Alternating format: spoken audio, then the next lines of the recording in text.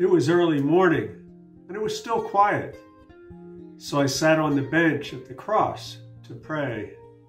And this wonderful desert cactus wren landed in the cholla tree a few feet away.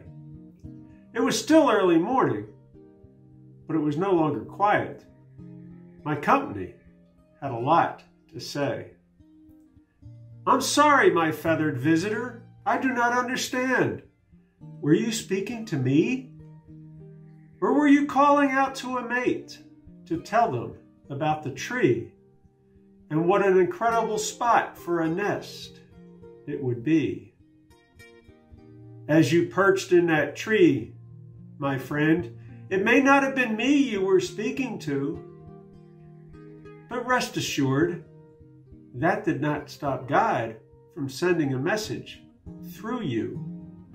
A reminder that caring for wrens and all of God's creation is something I must do. I don't know why I am surprised God spoke to me through a bird. Once it was a storm-damaged piano that spoke without saying a word. In both cases, messages I surely heard.